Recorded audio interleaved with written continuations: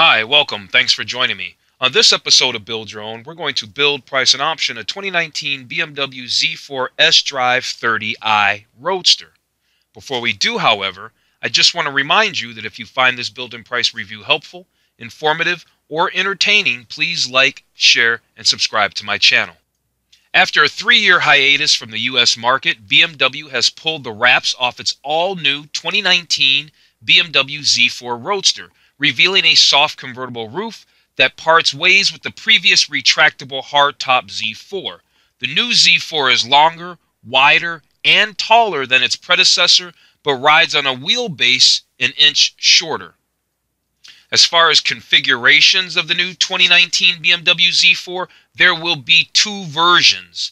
One that's going to come out later, an M40i with a turbocharged 3-liter inline-six, making 382 horsepower and 369 pound-feet of torque, and the 30i model, which we're going to build and price and review today, with BMW's latest turbocharged 2-liter inline-four that makes a respectable 255 horsepower and a nice 295 pound-feet of torque. Now, 2 engines are confirmed for the U.S. market. That's that base engine and then the M40 engine, which really uses a juiced-up version of the twin turbocharged 3-liter engine that was seen in the M240i. I actually did a review of the 2018 BMW M240i, and so I'm going to put a link up. I also did a review of all the accessories, all the cool accessories you can put on that car.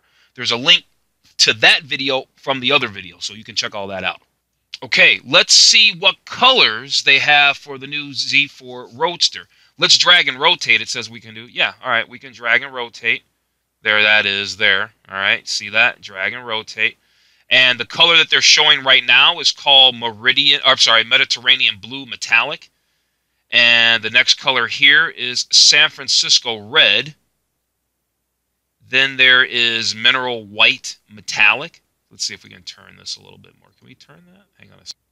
Okay, got that turned a little bit. It's a little finicky. All right, then there's Glacier Silver Metallic, followed by Black Sapphire Metallic. They've been doing that black for a long time. And then Alpine White. So they're keeping to just 6 really kind of primary basic colors. And that's fine. So there's only one model to show. They said the Z4 sDrive shown. sDrive just means it's 2-wheel drive and not 4-wheel drive. If it was 4-wheel drive, it would say xDrive. Here they give us a little more information. They give us that horsepower number. We know that already, 255 horsepower. What we didn't know is how fast it is 0 to 60, and that is 5.2 seconds from 0 to 60. Check it out. Dynamic design, one for the purist, sportiness, excitement, and above all, attitude. The new Z4 is the classic Roadster reborn. I like the lines. I like the design. It's got sharp. It looks really, really good. This is obviously the M Sport version, I'm assuming. Yeah, let's keep going and dig into this. There's not a whole bunch to go over. There's an overview page that we're going to go over, and we're almost about halfway through that. Then we're going to go over this pricing and features page, kind of get all the details, and then we'll build and price ours, okay? So here they're going to tell us about signature looks, a new design language, aerodynamic lines, and an electric soft top. So starting up at signature looks, it says BMW's long legacy of pioneering Roadster design reaches new heights in the all-new Z4. Sharp, clean-cut character lines exude energy and present a distinctive take on sporting classic. And then they're saying new design language, the new mesh design of the active Airstream kidney grille and vertically aligned LED headlights, a first for BMW, help this Roadster redefine what it means to be visually enthralling. Aerodynamic lines, it says, with its larger air breathers, aerodynamic vents, and all that there. And we can see all the aerodynamic lines that this vehicle has. We can see all those aerodynamic lines. We don't even need to necessarily read it. And then, of course, it's got that new electric soft top, whereas the previous Z4 had a retractable hardtop, which for me, I'm not really a convertible guy. I actually liked a convertible hardtop. I actually like that. Here's another shot of it from the front. We can see those kidney grills. They said that the kidney grills are active. That means that behind the beautiful look, there are shutters that will open and close so it can control airflow, right? Control airflow in and around the engine in the car. And so we can see those new headlights they were talking about. What did they say about the headlights? They said that's a new vertical line, which is this line right here. And it's really attractive. The Z4 is a good-looking car. And even in its base form, 255 horsepower is probably plenty for this vehicle. Here they're telling us impressive technology. A classic Roadster driving experience is made better with the latest and greatest BMW driving technology. It says tomorrow meets tradition. Look how attractive that is. It's good looking, isn't it? It's a nice looking interior. The seats look comfortable. The car is not big, as you know, but yet the interior looks nice and roomy. The iDrive is beautifully displayed. The speakers are beautifully integrated into the door. I don't know if this is a leather dashboard, but it sure does look pretty close to being leather. Super chunky steering wheel. Looks like a full LCD instrument cluster. What I do notice that I'm not a fan of is I can see that this is an M Sport version, but yet I don't see like the polished aluminum M Sport dead pedal. Why is that not there? You know, why is that not there? And does this vehicle come with heads up? Maybe not, because the dash is so small. Maybe they can't fit all that in there, so maybe not. Okay, so it says here they're going to tell us information. A reimagined cockpit. Experience the ultimate in connectivity and control with standard BMW Live Cockpit Professional. A new resolution 12.3-inch digital instrument cluster. That's what I was talking about up here. That right here, that's the digital instrument cluster right there. So that's a 12.3-inch digital instrument cluster and a 10.25-inch central information display. And it gives you vital driving information, such as navigation and all that other stuff, and the navigation professional system. Drivers can engage with the latest BMW iDrive 7.0 operating system using the touchscreen, voice commands, and the new haptic control. Haptic just simply means that when you press on something, that it kind of gives you a little vibration back as a positive confirmation that you've touched that button or whatever you're trying to do. They answered my question. Available features include heads-up display, my favorite feature. The first ever on a BMW Roadster, haha. And the driving assistance package with active driving assistant, active blind spot detection, lane departure warning, and much more. It says performance legacy. The original Roadsters were built to deliver maximum excitement. The all-new Z4 continues that enthralling legacy. It's a nice-looking vehicle, isn't it? This one's obviously M Sport. They're showing their best-looking one that they have right now until the M4 what do they call it? Until the M40i comes out. It says engine power, increased thrills, a more powerful 2-liter 4-cylinder twin-power turbo engine, available for the first time in the all-new BMW Z4 Roadster. Delivers an increase of 15 horsepower and an impressive 35 pound-foot of torque over the previous model. It's going to feel pretty sporty, but how much does this car weigh versus the previous model? Right? They don't tell you that, because that will ultimately tell you how much of this you're going to really feel. And since you saw half of that, look at that. M Sport seats that look like kind of like a Spider-Man thing up at the top, but they're very nice. They're very, very nice. Seating for two, a pair of standard M Sport seats for driver and passenger provide comfort and support on the most energetic drives and come covered in your choice of Sensitech or gorgeous leather. I'm not going to try to butcher that word. You either get fake leather or real leather. Agile handling, motorsport inspiration, rigid body, brand new front and rear suspension, add to the sporting pedigree of the all-new BMW Z4. Grab the standard sport leather steering wheel or the available M steering wheel and prepare to take control. You know, I was just thinking that just yesterday I did a build and price of the new Jaguar F-Type. Now, it was an R spec, so it's got a lot of horsepower, and it was over $100,000. But, you know, it's a Roadster. And I'm just wondering, do you think the Jaguar F-Type is more attractive than this Z4? Do you think it's more motorsport inspiration? Because Jaguar was going on and on and on about their stuff, too. I'm going to put a link up to that video so you can check out the Jaguar F-Type. Brilliantly engineered performance from start to finish. The all-new BMW Z4 is built with a wider stance, near perfect 50-50 weight distribution, and exquisite, they say, aerodynamics. And they do look good. I love the way it looks. It looks fantastic. Dual chrome tailpipes, as we can see, put the finishing touch on BMW's latest dream machine. And then they show this picture, which doesn't have that great a resolution. And then it says, make it yours. The all-new Z4 is agile aggressor that's ready to redefine the pure excitement of driving. Okay. Before we customize ours, let's go to pricing and features and see all our little specs and whatnot before we get over to that. All right, so we're over here on the features and specifications page, and we're going to go through that stuff kind of fast. We can see that the starting MSRP for this vehicle is $49,700. Where will we end up at the end? We won't know, I guess, until we get to the end, will we? All right, so here's all these standard features. So look how they break it down. They've got these categories: drive, appearance, technology, and then protection.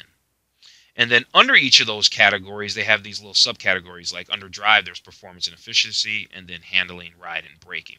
So what we're going to do is we're going to go one by one under these categories and then look under these subheadings. So we'll start with performance and efficiency and working our way all the way down until we get to the bottom. And we'll go through it kind of quick, okay?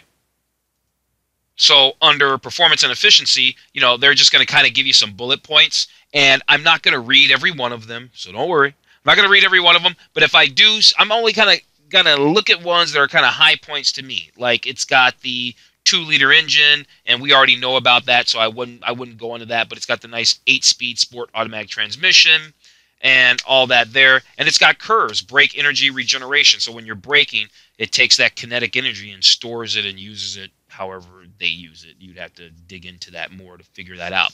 So that's what they have to say about performance and efficiency. Handling and braking, they've got what? Twin-tube gas pressure shock absorbers, variable sport steering. They've got what they call a aluminum double pivot spring and strut-type front suspension. They said it was new, and it sounds new. And it's got a central link rear suspension with cast aluminum upper transverse links. And then, of course, it comes with front and rear anti-roll bars to give it that good flat cornering. Under appearance, they're going to let us know that it's got the full LED fog lights. It's got the full LED headlights. Comes standard with non-metallic paint. And the wheels are, they're 18-inch wheels. They're 18.8. They're 18.8s up front, 18.9s in the back, so they're staggered. 225s up front, 255s in the back. Rear performance non-run flat tires. Okay, so under interior seating, they say they have those M Sport seats. And remember, I did say something about I wonder if the dashboard was leather or anything. Well, they're telling us right now that the dashboard is not leather. It's got the Sensatec dashboard. Sensatec upholstery is standard, yet you get the M seat with the faux leather. And the seats are 14-way power front seats with electric seat adjustment and all of that. Does quite a bit. And it comes with some floor mats. For the audio system, it's their basic audio system. With Bluetooth playback, pre-wiring for Sirius XM radio. And in my experience, I've had a few BMWs. I'm no stranger to BMW's ownership. And their stock stereo system is pretty good. And in a small car like that with a very small interior compartment space, even the standard stereo is going to really sound impressive, I bet. Okay, under instrumentation and controls, the first thing that jumps out to me is that they have Apple CarPlay, but 1-year trial, right? They're going to give it to you free for 1 year, and then it's a subscription service. And they don't say anything about Android Auto. Or I mean, you know what I'm saying? They don't say anything about the other one. I said the other one. I guess you know what kind of phone I use. Tire pressure monitor, BMW connected drive services, LCD main and trip odometers, dynamic cruise control. What is that? Cruise control. Okay. I thought that was going to give us more information about dynamic cruise control. Then they tell us about the whole live cockpit professional and all that. We already read up on that. But what we didn't hear is that it has 20 gigabytes of multimedia storage. That's for your music and all that, which is pretty cool. Under comfort and convenience, they say luxury features for a pleasant ride. It's got an engine stop-start button. It's got a soft-close trunk, ambient lighting, dual power mirrors, right? Auto-dimming interior rearview mirror and driver's side exterior. It's got an interior trunk release, universal garage door opener, couple cup holders. Under protection, safety and security, it's got adaptive brake lights. It's got a rollover protection system. It's got automatic safety belt pre-tensioners. It's got programmable LED daytime running lights. It's got an alarm system. It's got coated driveway protection, whatever that is. It's got active guard with frontal collision warning. It's got an impact sensor that activates battery safety terminal, disconnect of alternator, fuel pump, and starter from battery, and turns on hazard interior lights and all this other stuff.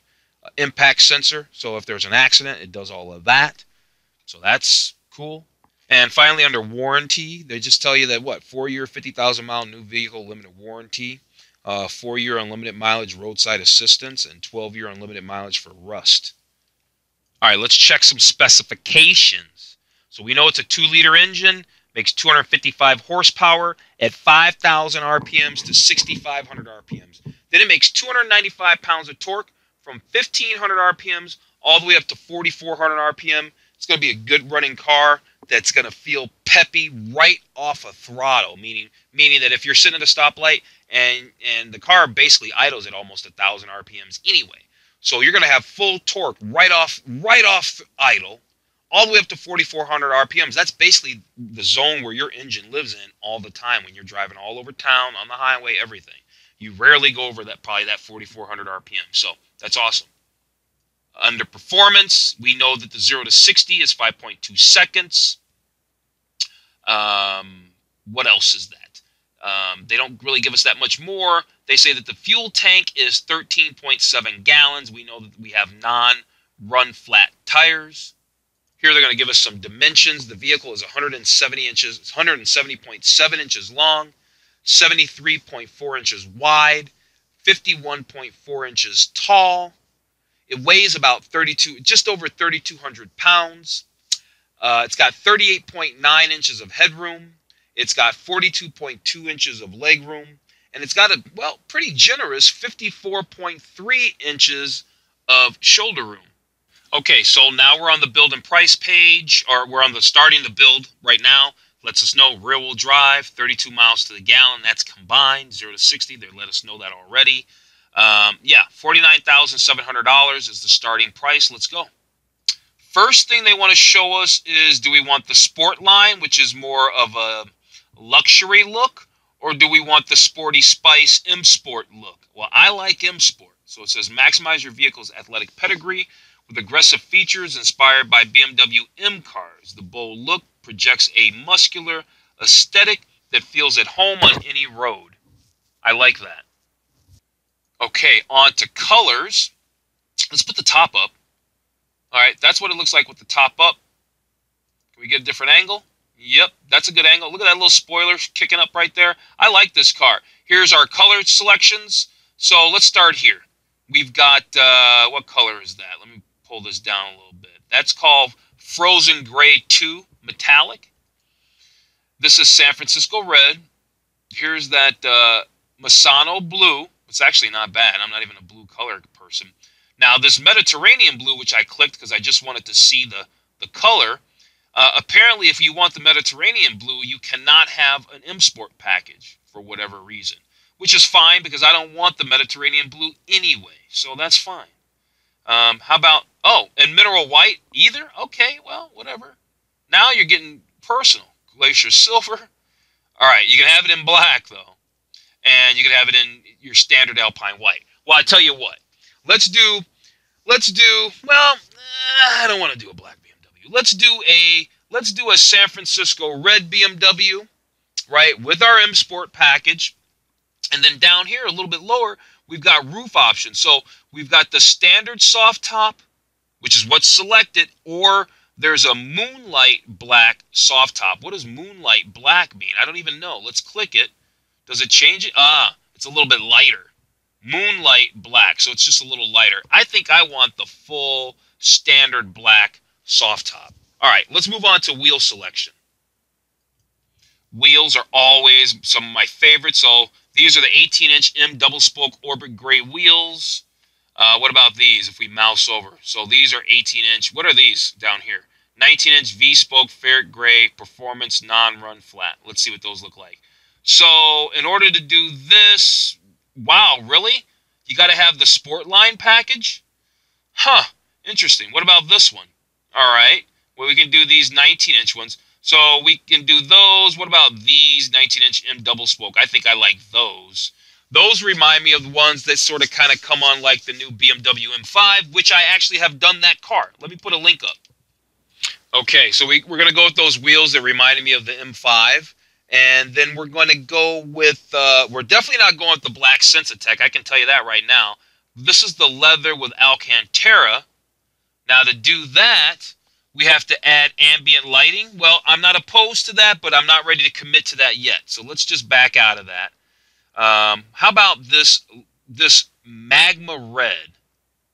Right? And I guess we don't want to do that because the car is already red. We don't want red on red. How about just the black? So I guess no matter what, we have to do ambient lighting if you get leather interior. That seems to be the takeaway. So let's just go ahead and select one of them so we can see. Here's the seats, and they look great, but what do they look like with, like, Alcantara? They look okay.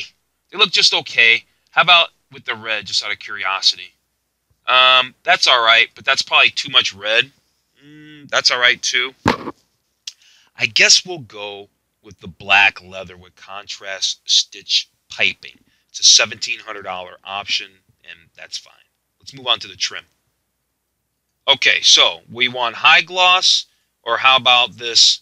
Well, it barely changed. There's a little change right down there. Or what about that trim? A little change right there, or the high gloss.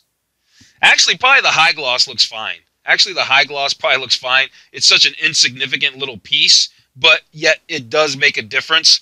I think I like the high gloss. Hey, take note up here in this in the instrument cluster. It looks like there's a map displayed up there. Very cool, isn't it? There's your parking sensors and your sonar being shown here.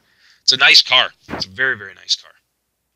Okay, packages. They've got a convenience package. And the convenience package basically gives you a parking assistant, lumbar support, Sirius XM satellite radio, a subscription of it, a 1-year subscription, active driving assistance, and comfort access with keyless entry. All right, so that's the convenience package, and that gives you quite a bit, and it's $1,400.